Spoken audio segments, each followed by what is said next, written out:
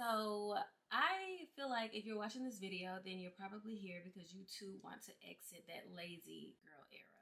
And you may be in a rut, you may be trying to find out exactly what the hell you're doing with your life, and you cannot decipher what that thing is. And that's exactly where I'm at in life.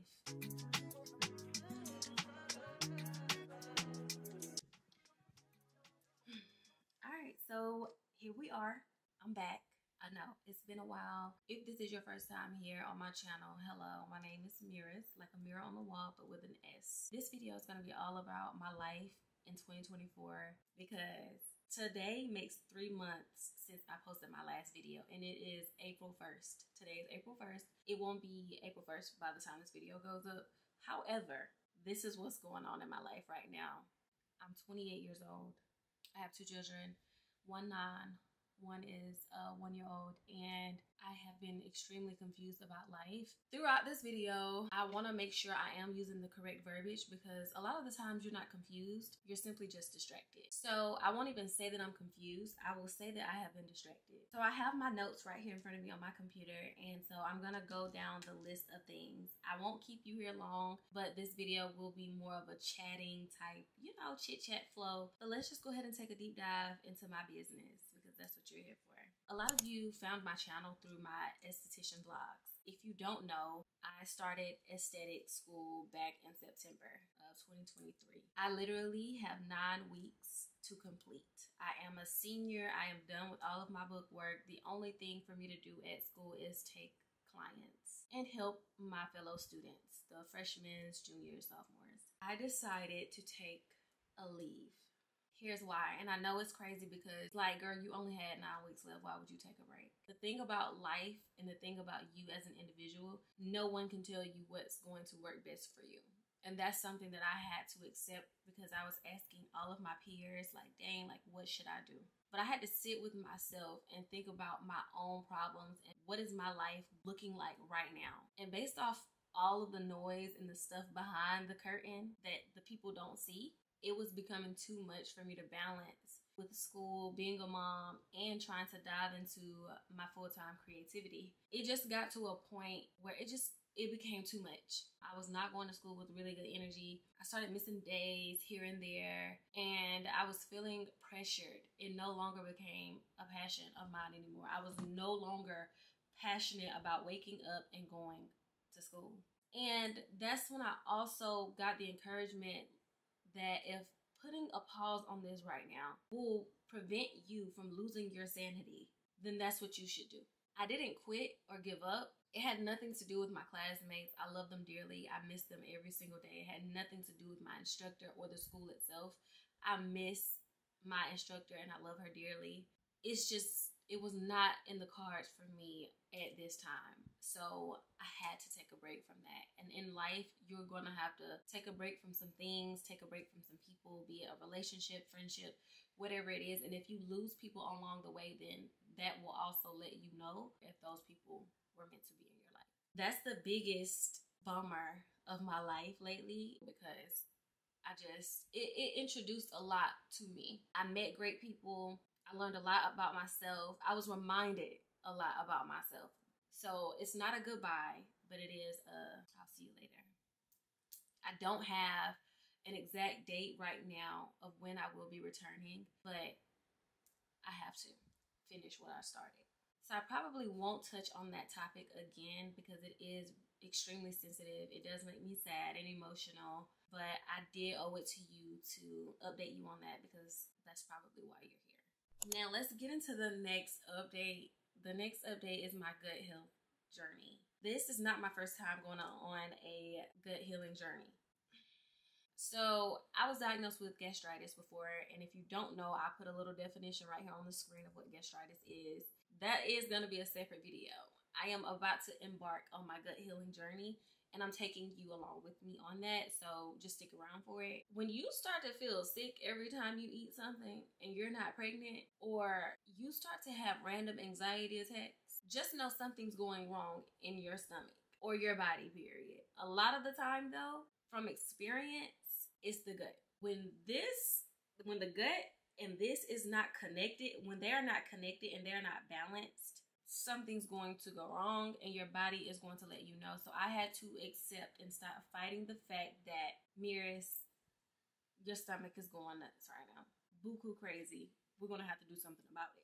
Because I've already gone through this and I am not a beginner at gut healing or healing my mental, it is going to be easy for me to start the journey. However, so much noise has been going on in my life, y'all, that I've just been completely distracted on doing the stuff that really needs to be done, like the stuff that really matters. Like, before I go into the wrong direction, because I've been super stressed out, because I have not been taking care of myself as far as what I'm putting into my body is letting me know, get it together. Because you think you're gonna have a glass of wine, but really you about to be sick. You about to be feeling sick.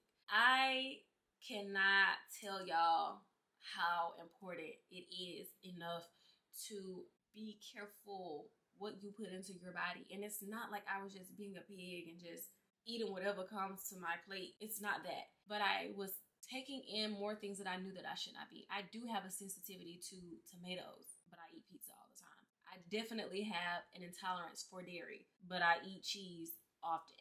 Give me a cheese Danish warm from Starbucks any day and I will devour it. And it came out of habit and convenience, because it's like with the school and you're a full-time student, you're a full-time mom of 2 kids. It's like, I don't feel like cooking. And you have personal, like, relationship stuff, you know, family stuff, different things going on. It's like, so you're going for convenience. So while you're swallowing all this convenience, you're putting nothing but bad bacteria in your stomach. And eventually, the fatigue, the anxiety, the brain fog, lack of attention, lack of motivation, all of the things comes from a poor gut microbiome. So I am starting my gut healing journey, and I'm going to take you along with me, because if you are feeling these symptoms, like anything that I just named, more than likely, more times than none, you have something going on in your gut, and we can go on this journey together. It's not hard when you have an accountability partner, and allow me to be that for you. At this point, being 28, it's just like, what do I have to lose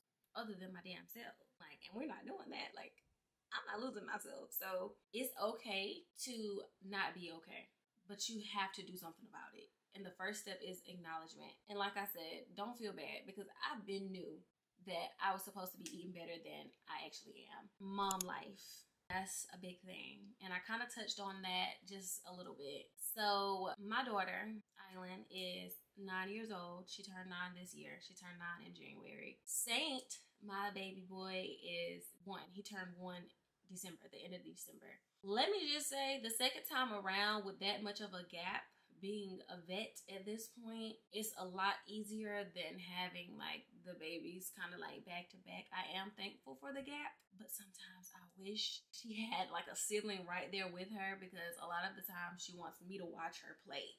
She wants me to watch her make a video with her toys and all of the things. Mommy, can I come and chill with you? Like, I'm chilling, I'm having my mommy time. She wants to come and chill with me. I'm watching Real Housewives of Potomac. You can't watch this. It is a struggle. It is very, very challenging. Like, I love my kids. Like, I love my kids, but can they get on my nerve?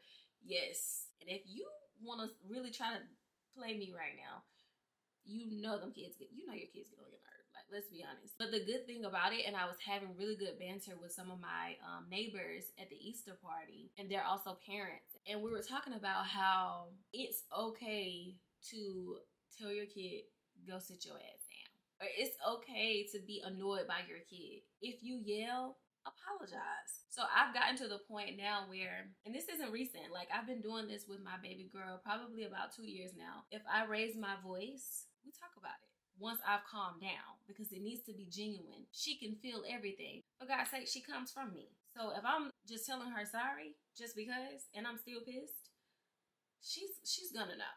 So I prefer to calm myself down and be in a good space, and then Island and I can sit down and I'm like, come here, baby girl, listen, I'm sorry for yelling at you. However, you were really, really getting on mommy's nerve. Like, I asked you not to do that. And it's as simple as that. The discipline part has been a lot better in the mommy world. School has been becoming, a bit much. I really, at this point, prefer to go back to homeschool, but I have to see how my cards, I'm gonna have to really play my hand right.